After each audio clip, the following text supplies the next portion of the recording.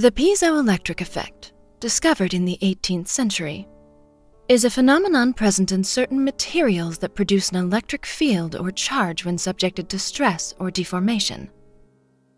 The reverse is also true, i.e., an electric charge or field applied to piezo materials causes a slight structural deformation along a preferred axis. I note this because it delights me to no end that a 700-plus-year-old technology may help solve a 26th century problem. Test results just came in from the new polymerized lithium niobosine, CF ferrocene. This material was developed for discharging the vast amount of static energy that plagues ships in slipstream space. I wonder why no one thought to investigate the reverse effect of this material. It actually has voltage-induced deformation characteristics, several orders of magnitude greater than any piezo material ever discovered. If this material were used as a sheath or suit of artificial muscle, when worn, it could effectively increase the linearly coupled strength of a Gen 2 Orion soldier tenfold or more. I'm reluctant to call it armor, which would give my military counterparts imprudent fantasies about this technology. Manufacturing an entire suit at this point is cost prohibitive. The Vice Admiral assures me that this will be addressed in the production phase of the project. I have my doubts given the vast scope of my request. I'm convinced there is a way to couple this new technology to a wearer's nerve inductions, positive feedback, to dramatically increase reaction speed. See notes in your yet. Still, I have yet to solve the energy requirement. Any human-sized suit would need a small nuclear or fusion reactor to generate the required power. Expensive. And who would willingly strap on a reactor backpack? Theoretical properties of threaded or woven materials intriguing. Simulations demonstrate limited geometric increases in strength and mobility. How to regulate geometry. Need to follow up on the standard piezo effect on this configuration. Convert impact energy into a potential power source? Doubtful. Ask Deja about research on vacuum energy. Scan /slice 099312 of the recollection map of Pythagorean theorem derivation, subject 492b. Third field applied here. Application of asymmetric field probes at cerebellum anterior focuses maximum signal strength at primary hippocampus sites. Dual probes yield best results, but here required a third to boost the signal, as it propagated through an extended cascading network.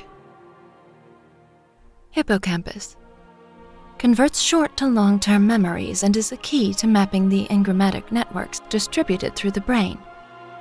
How is that map stored? Must research. Output shunted for AI analysis. Old model TX117 converted.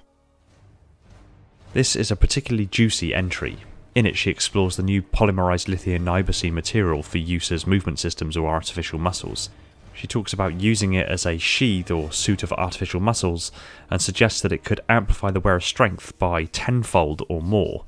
This is particularly interesting because it is known that Mjolnir only amplifies strength by a factor of 5, and I do not believe it is in Halsey's ability to overestimate. This implies that a further 5-factor increase has been lost somewhere along the line. My personal perspectives on this, given my knowledge of materials and the science involved, is that a fair portion of this power output may be taken up simply by the power-to-rate ratio. Given Mjolnir weighs half a metric ton, moving the suit and overcoming its own inertia will inevitably take a noticeable portion of the power away. But then this suggests that lighter suits equals more power output, which is very much in line with what I have discussed before regarding armor specializations in-game and how that could influence gameplay. I've popped a link in the description if you'd like to find out more, but one of my primary points I made was that in theory a Spartan could wear just the tech suit of Mjolnir with the fusion plant attached in a low profile backpack and perhaps even an energy shield harness, and the suit would be able to function like a lightweight scout variant, allowing the user greater mobility and, due to the dramatically altered power to weight ratio, faster reflexes and higher power output, allowing the user to outmaneuver any other Mjolnir suit in use, but at the cost of the protection granted by its heavy armour plating.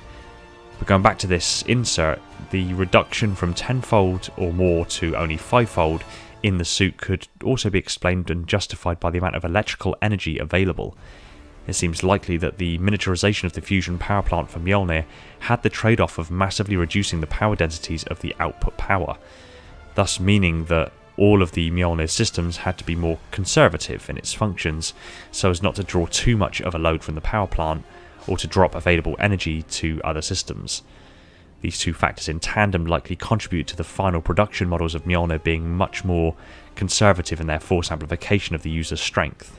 This, again, calls into question whether these energy requirements have been met and exceeded in the Gen 3 suit we see Chief wearing in Halo Infinite, leading to the distinct possibility that the Gen 3 suit is going to make Chief over twice as powerful as we have ever seen him, at the very least. If this is the case, that's going to be a truly epic suit. After this, Halsey surmises that it is possible to connect the movement systems directly to the brain of the wearer, and immediately begins research into the brain, and likely the early concepts of the Spartan neural interface. She then directs her attention back to the force-amplifying systems and conceptualizes the abdominal area of the suit, which even in real life presents a significant problem for all attempts at the powered exoskeletons, due to the spine being a compound joint with multiple points of articulation, all of which are centered within the body as opposed to, say, parallel to the joint in the case of the knees or the elbows. She seems to have been conceptualizing a woven musculature which would take the weight of the armour above the waist and channel it into the weight-bearing structures of the lower body armour systems, without sending undue forces and stresses through the body of the wearer. Personally, I can think of at least two different solutions to the issues that she inevitably encountered here, which would have solved the problem by actually using a quote-unquote hard but articulated structure to weight bear, rather than woven soft musculature structure she ultimately opted with. She also recognises that the piezoelectric effect was also reversible, and that there may have been a possibility of using large impacts and deformations of the piezoelectric material to actually generate energy, though she also promptly rejects this train of thought. She finishes again by looking at the brain, and in particular the cerebellum, the part of the brain responsible for voluntary movement, and performs deep brain scans. The person in question isn't identified, but it is likely either a living volunteer or even herself, as the brain in question recalls Pythagorean theorem. She also rather worryingly takes a look at the hippocampus and considers whether or not she can crack into it with her conceptualized neural interface. Her intentions here may have played into the indoctrination of the Spartans that we have so little information about. If it is, then what Halsey seemed to be doing at the time was making the neural interface able to access the hippocampus, and thus be able to tap into the long-term memory centers of the brain.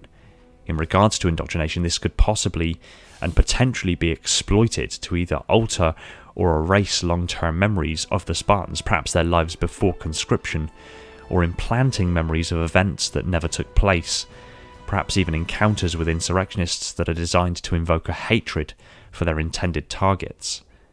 Whether or not this course of action was pursued is unclear, but what is clear is that the Spartan neural interface does indeed access some of the deeper brain material within the hippocampus, and it is on record that before the Spartans tried on Mjolnir for the first time, they received what Halsey called subliminal training during their last cryosleep. This likely included somewhat downloading information to the Spartans' brains on how to interface with Mjolnir seamlessly. This, while extraordinarily interesting, also has some worrying consequences if abused, and it is likely, having been working for Oni, that this particular aspect of her research may indeed have been used to questionable effect.